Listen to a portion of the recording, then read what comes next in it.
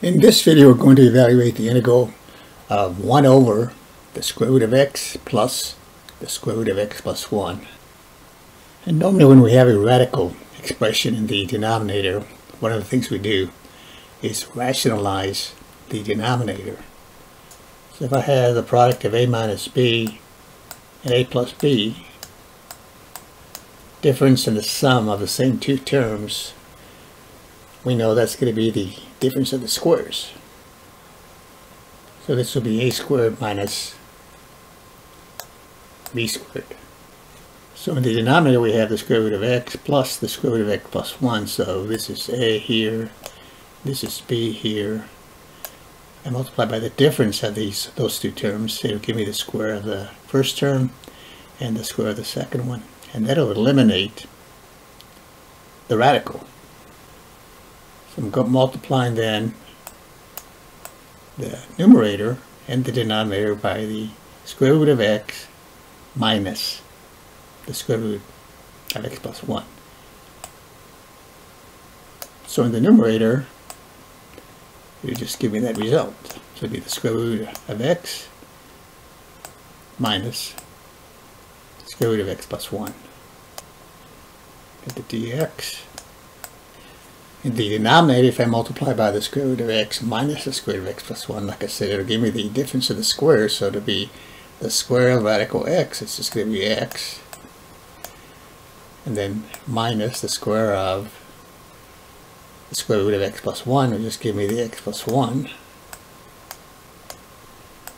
Put it in parentheses here. So it's minus x and x cancel. I get the minus 1 here. So this will just give me the integral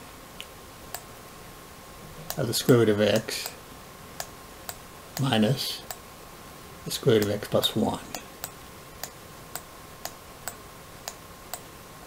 And I got the minus, I can put it out here, doesn't really matter.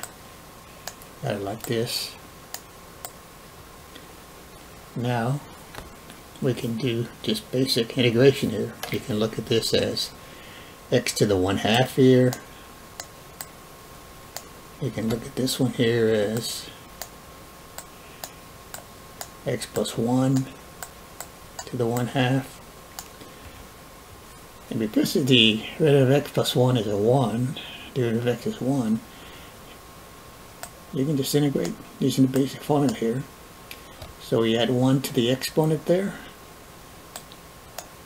For the first one here, integrate each one individually here. So adding 1 to that gives me a 3/2. And then I divide the coefficient by 3/2. This could be a 2/3 here. And I can do the same thing with this one here. It'll just be x plus 1. Again, add 1 to the 1/2. This gives me a 3/2. Divide the coefficient by 3/2. This gives me a 2/3 here. You got the plus the constant of integration. Then I just can distribute the negative here. So this will be a plus here.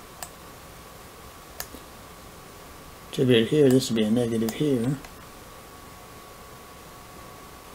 So the final answer here is minus 2/3 x to the 3/2 plus 2/3 x plus 1 to the 3/2. Thanks for watching. We'll see you next time.